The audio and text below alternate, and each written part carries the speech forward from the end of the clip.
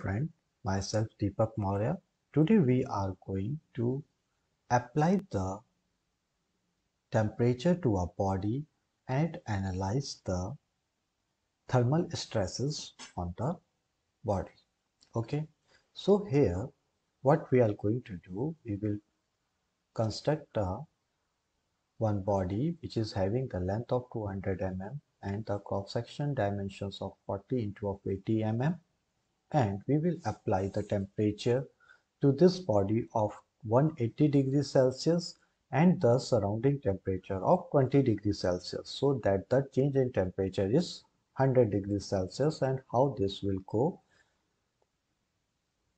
and produce the stresses. So this is the Ansys. Here we are going for the static structure. We are holding and dropping it into the standalone system. Here we are writing the thermal stresses. Thermal stresses. Okay. Engine data, you can double click. Structure steel is came as the default material. So we are using the structure steel as a default. Other things, if you want, then click on the engine data source. You can go in general material and you can select the other material. So I am not interested in other material presently. In geometry, right click and go in the new space claim geometry. New space claim geometry is the Ansys CAD designing tool, and it is one of the best tools.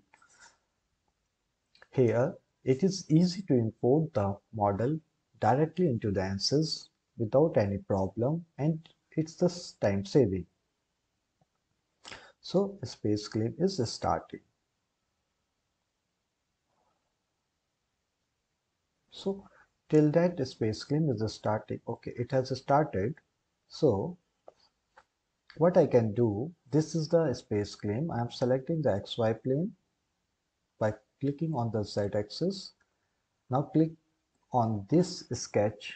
I am taking the rectangle defined from the center, and I am drawing the rectangle of having the dimensions of 80 tab 40. Enter.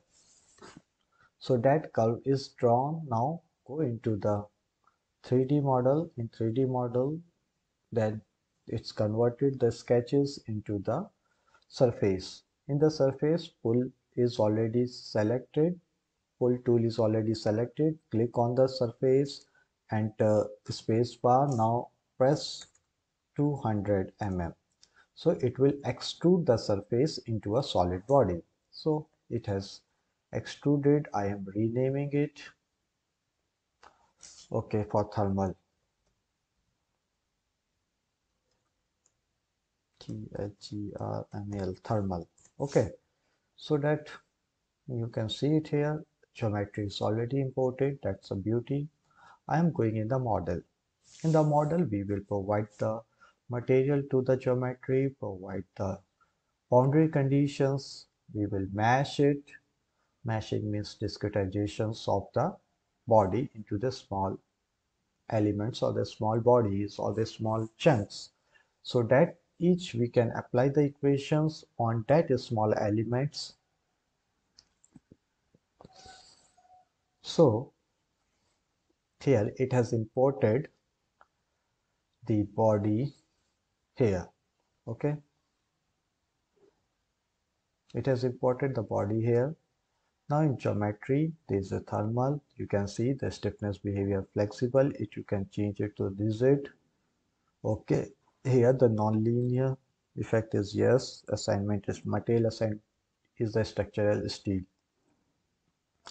I'm going in the mesh. I'm saying the method. I'm saying the method for this body is not automatic. I'm saying the sweep. So it will take this body as a sweep. You can use the element order, that you can use the linear or quadratic. So I'm using the global setting. Source or target, it is automatic. You can create the manual source. You can create the manual source. It will log the source. I'm saying, okay, this is the source. Apply, and then it will be say target. Manual. Acha, I have taken the source only manual. I should take the source, manual, source and target. So I have already taken the source. Okay, now I'm taking the target. Target is this. Okay, apply. Now you can see that it will sweep from that face to this face. Okay, they are having the same meshing. So that has sweep from that to here. Okay, so that's a good thing for the sweeping if it is a symmetric. So I can go and I can again say we have to decrease the size actually. So sizing of the meshing I want to decrease. Presently it is 1.09 centimeter, approximately 10 mm. So I'm going 0.007.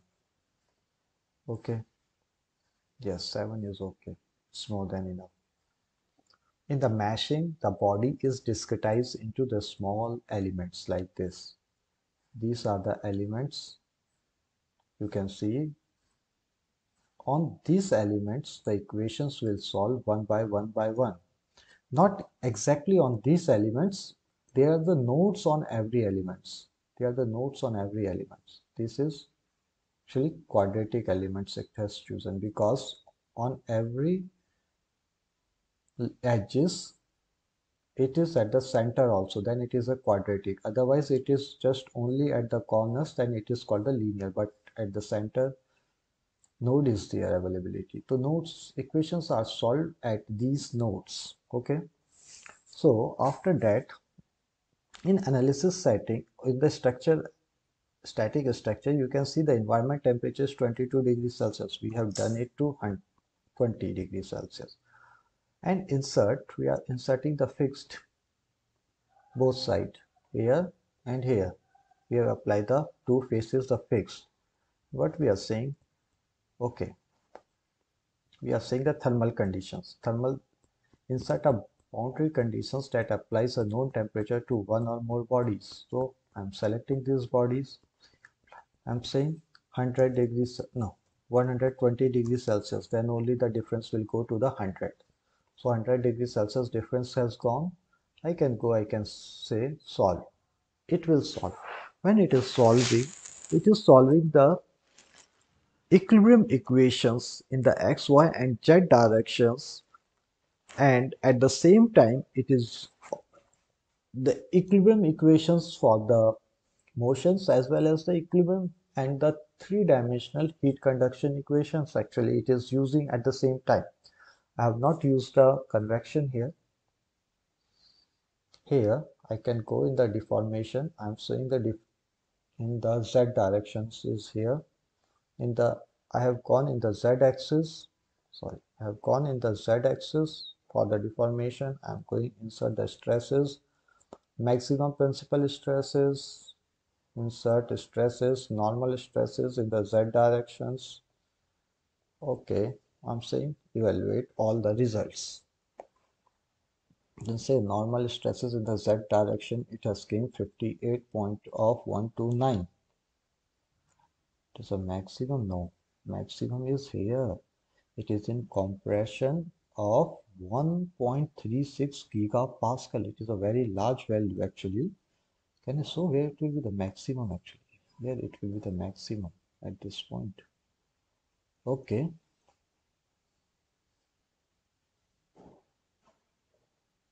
Minimum, it's here. Minimum is here. That minimum, because it is a symmetric. Okay. It is symmetric. And you can say the directional deformation. Deformation is very less. Okay. Deformation is very less. That is in micron. And because it is fixed from here and it is fixed from here, both side I can go take the prop. I will say okay 0 0 0 0 0. It is having the some deformation in the z direction. Actually I have put the z direction in z directions generally because it is constrained, so this deformation has occurred just only due to it is extending in the other directions. That's why this 10 the power of minus 9, 10 the power of minus 6. 7, 10 the power minus 7. So both sides it will be 0, 0, 0, and other side it will be. So here the maximum principal stresses is 265 megapascal and 202 megapascal the tension. There will be the tension maximum on here. Okay, that part is having tension, otherwise maximum part is in compression. Okay, that is the thing we can learn here.